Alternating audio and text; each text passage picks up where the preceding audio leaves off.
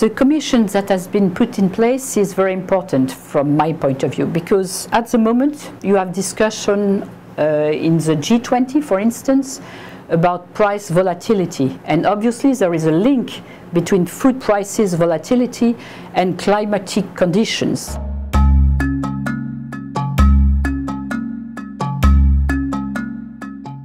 It's important now to make a link between the agronomist or the food specialist and the climate change specialist, because both of them have very tough conditions, because the climate, of course, is in a big change, and at the same time the food security is an issue again. So mixing the two communities is a priority on my point of view.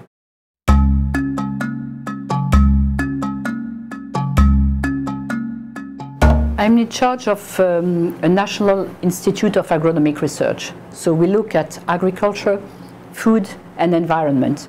It's impossible to think that we will have more land on the world to feed the population. So how can we adapt? We have to look at all the systems of production in the new conditions. We can say that climate change has an effect on the yields of the crops.